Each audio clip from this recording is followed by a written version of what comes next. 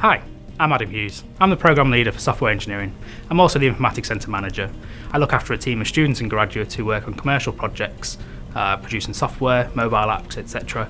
for companies across the Northwest. I've got over 10 years experience in industry, working for a variety of companies, and I've put together that experience with the contacts that I've acquired throughout that duration to create this degree programme. The degree is 4 years in length and includes a year in industry. At level 4, we teach you topics in web development, programming, databases, and other subject matters which we think are really important to the degree. In year 2, we expand this theoretical knowledge and we try to make it a bit more practical.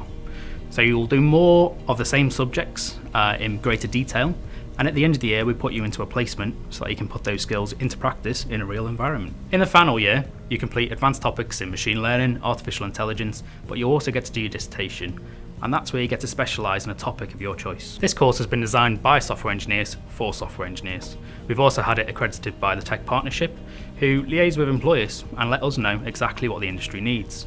We transfer that back into the curriculum and make sure that you leave with the right skill set to get the job that you want. Upon graduating, we expect our students to enter a wide variety of careers.